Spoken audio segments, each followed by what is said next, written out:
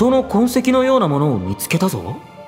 ハンカチとこれは割れた薬瓶かな。かなりの高級品と思われるハンカチですね。薬瓶も高価そうです。氷菓子に苦しめられている甲府たちが使うような代物ではありませんね。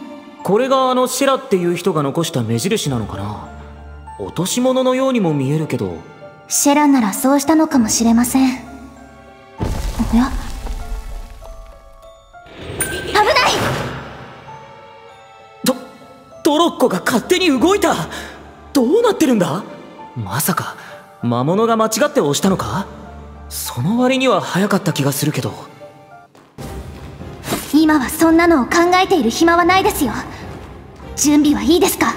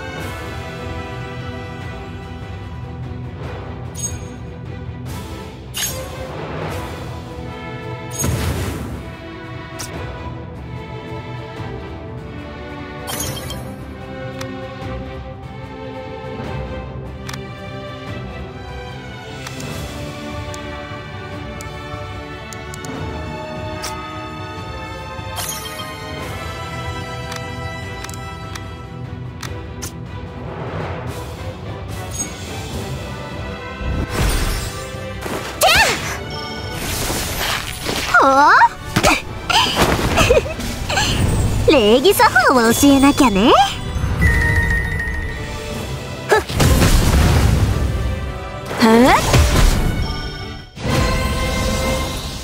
私はもう手を汚しているわ。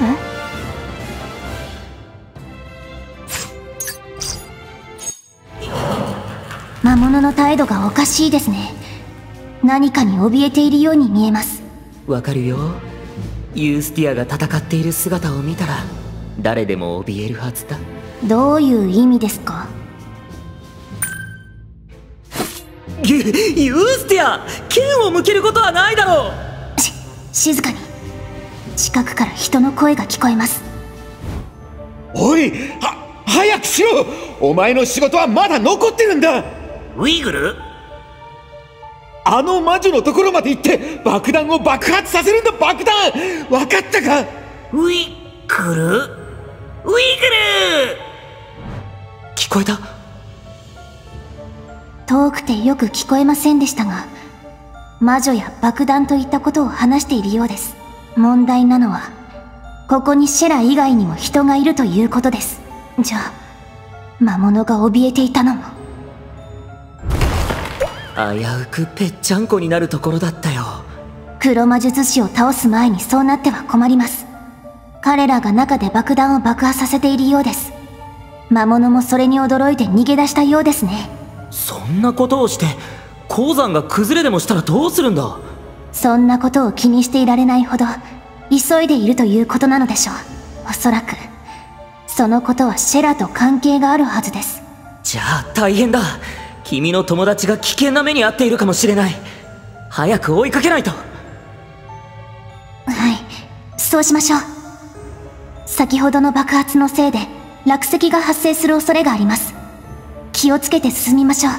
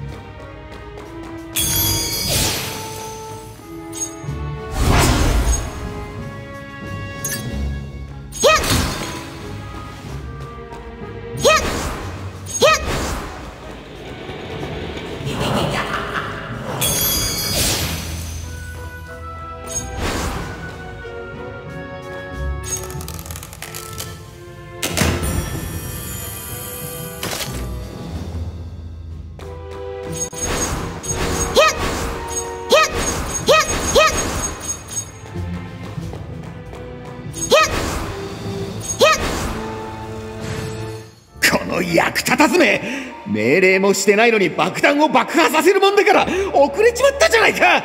ウィグル？くそ、なんで魔力防壁なんか設置したんだ。俺は解除方法なんて知らないんだよ。待って、あれは爆弾を背負った骸骨、アンデッドじゃないか。誰だ？それはあなたに答えていただきます。このアンデッドをどこで手に入れたのですか？くそ、これ以上邪魔する奴は許さん。行けウィグル、お前の好きな爆弾を思いっきり爆発させろ。ウィグル？ウィグル！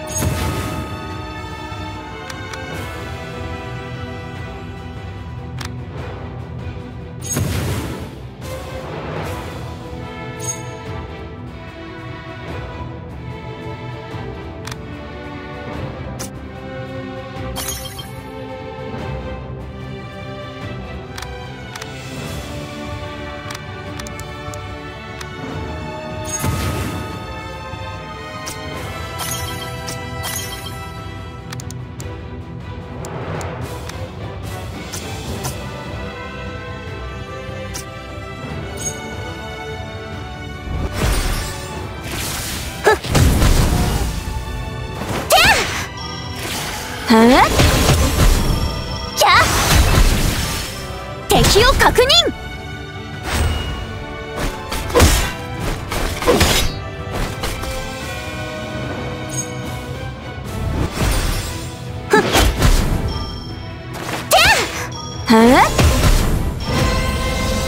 あのお方のためとあらば。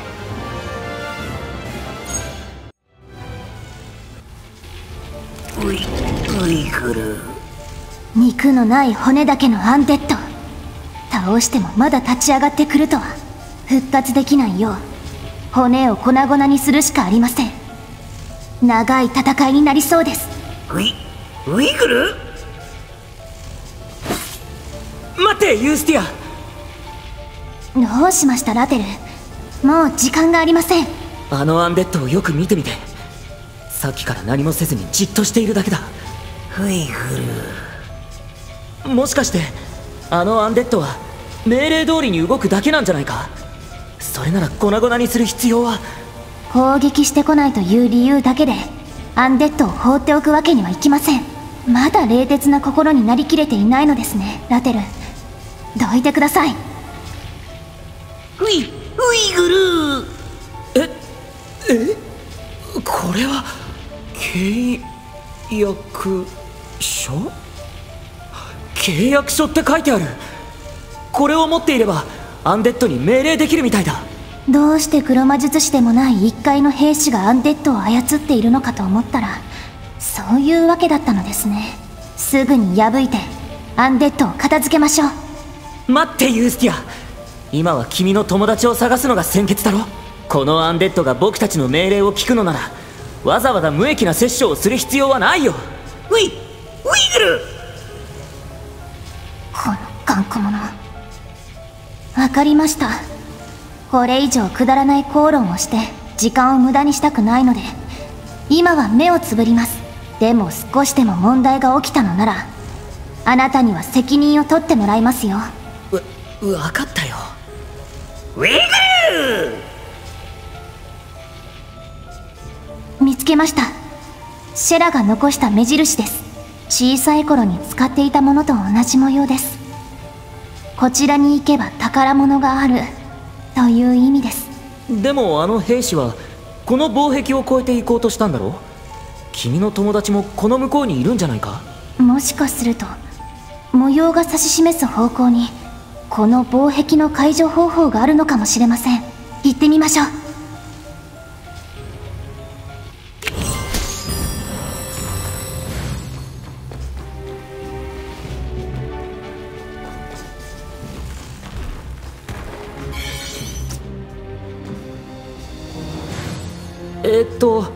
君をなんて呼べばいいんだろう。さっきからウィグルとしか言ってないし、ウィグルでいいかな。ウィグル。そうか。よしウィグル、僕たちを手助けしてくれないか。何か気になるものがあったら教えてね。ウィグル。ほらユースティア、ウィグルが手伝ってくれるって。これからの旅が楽になりそうだ。楽だからとアンデッドを使うのですね。黒魔術師と同じ考え方です。使うだなんてひどいな。ウィグルは僕の頼みを聞いてくれているだけだよ。ルーゴの森のアンデッドは攻撃性が高くて助けられなかったけど、僕の言うことを聞いてくれるウィグルなら一緒にいれば助けられる方法が見つかるかもしれない。アンデッドを助ける。そうですね。あなたのその儚い望みがどこまで続くのか観察するとしましょう。ところでおかしいですね。シェラの目印が指し示す方向につきましたが、魔物以外に他のものは見つからないけど。ウィグル？ウィグル！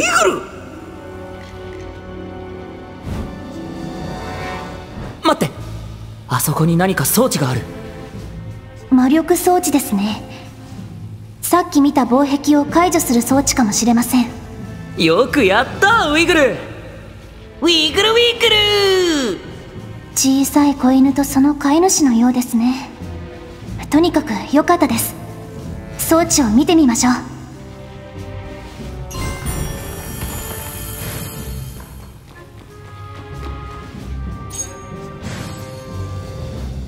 装置が作動したぞ。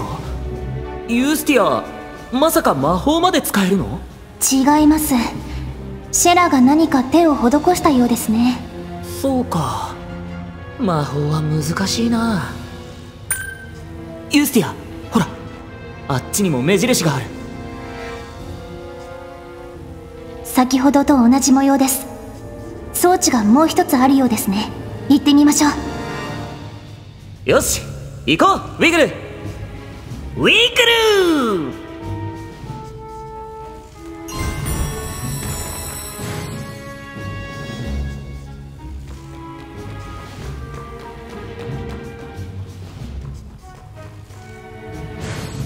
装置を見つけた。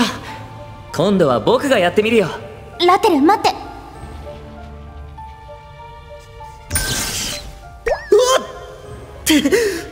手に電撃が。どうなってるんだ？シェラはこういうことは徹底していますから、私ではない人が触らないように細工しておいたのだと思います。知っていたなら話しておいてくれればよかったのに。すっごく痛かった。人の話を聞かずに手を出したのはあなたです。結果的には良かったと思います。これで分かりましたよね。そこまで言うと今まで僕が間抜けだったみたいに聞こえるじゃないか。きちんと伝わりましたね。では装置を解除します。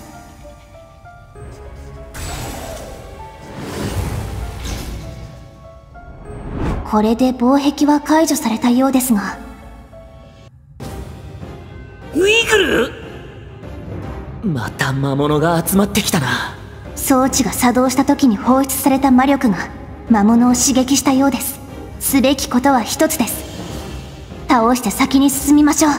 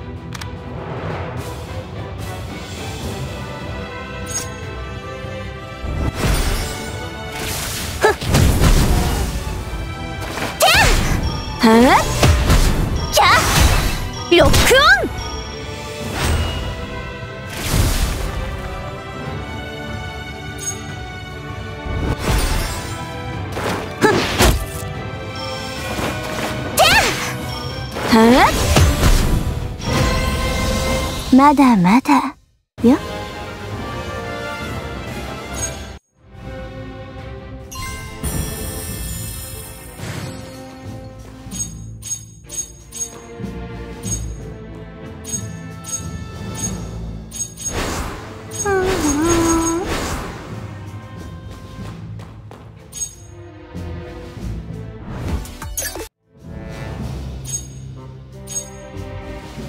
今どこほっといて。何そうね。私の力が必要。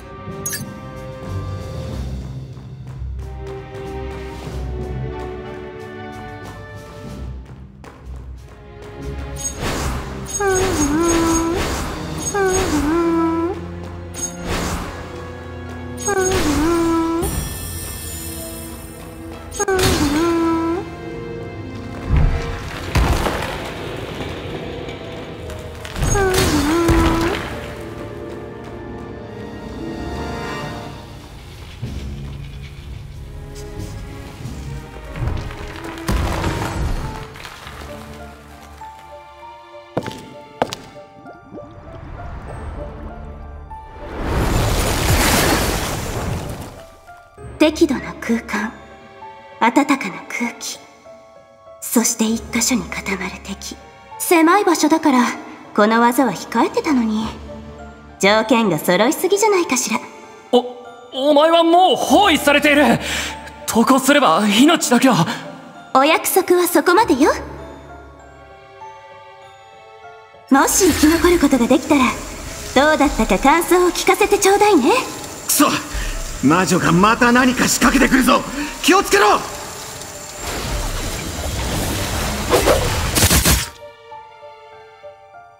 あら、思ったよりよく耐えるわね。次の魔法は何にしようかしら。前線を整えろ。援護はまだか。シェラ、ここで何をしているの？あら、ユーティ、もう着いたの？想定より83分も早かったわね。計算を間違えた理由は隣にいる男とアンデッドのせいかしら。あはは、こんにちはかな。ウイグル。おい待て、あれは俺たちのところに来るはずだったアンデッドじゃないか。どこのバカが敵に武器を渡したんだ。くそ、ひとまず交代だ。魔法はともかく爆弾が爆発してはお手上げだ。がっかりだわ。これからが楽しくなるところだったのに。油断しないでシェラ。周囲から熱源の気配を感じる。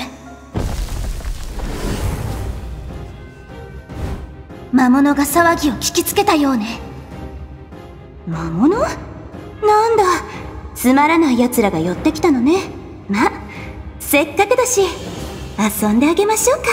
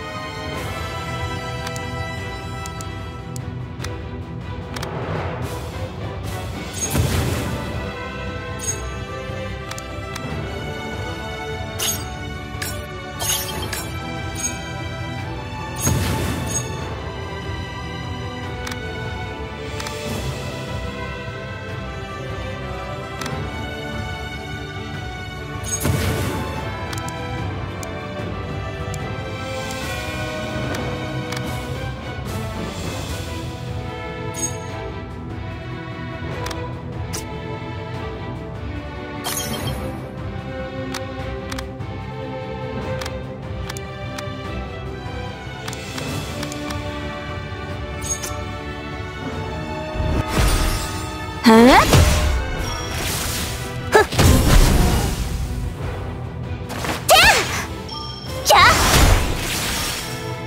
ロックオン。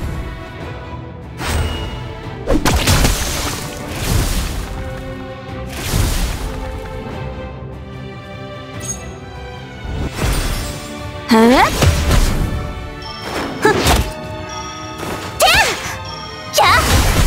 ロックオン。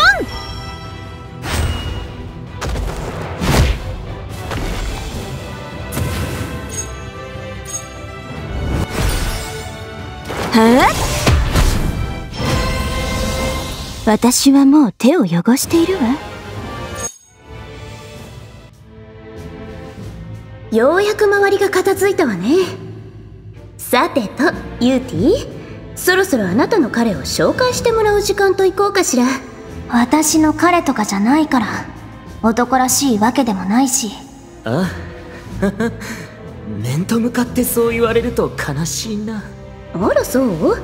ま、ユーティーに似合う男ならどこかの英雄くらいじゃないとね。以前あなたが話していたファビアンみたいな人とか。おっと、あの人は年上すぎるかな。シェラザード。あら、ユーティーを怒らせちゃった。冗談はこのくらいにしておかないとね。そこのユーティーの彼じゃなくてアンデッド調教師さん。私はシェラザード、ユーティーの親友よ。もし後からでもユーティーが気になるようになったら先に私に報告すること。分かった？ああ、はい、シェラザードさん。僕はラテルと言います。ルーゴ村出身で薬草採集をしています。ユースティアとは黒魔術師と遭遇した時に出会って。かしこまらないで。シェラよ、シェラ。肩肘張らずにユーティーに話すみたいにしてちょうだい。待って、今大事な話を聞いた気がするけど。黒魔術師？ユーティー、あなた黒魔術師と戦ったの？そんなことは今どうでもいいの。シェラ、ここで一体何をしているの？私は鉱山で珍しい魔石を探していたのよ。でも入ってみたらなんだか雰囲気がおかしかった。なんだか兵士たちが歩き回っているし、あちこちには魔力防壁が設置されているし、あっちの防壁は特に頑丈だから、こっちにキャンプを設置して解除する方法を探していたのよ。ついでにここをうろつく兵士の相手もしたりしてね。もしかして彼らは黒魔術やアンデッドについて話していなかった？さっきの骸骨を見た時に反応したことくらいしかなかったけど、なんだかおかしな感じはしたわ。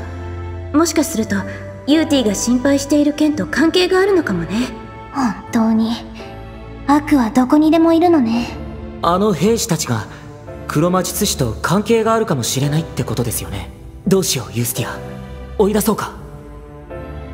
はい、ここで何が起きているのか調べなければ。そのためにはあちらの防壁を解除するのが先決です。それならここで考えておいた方法があるわよ。あなたたちあの氷菓子の倉庫から鍵を拝借してきたのよね。ああ、そうです。シェラさんがあの医者の人に伝言を残してくれたおかげです。かしこまらないでって言ったわよね。それとも私と慣れ合うのはごめんってことかしら？ごめんなさい。いや、ごめん。気をつけるよ。いいわよ。じゃあ倉庫に行きましょう。そこにあるものについていくつか聞いていることがあるの。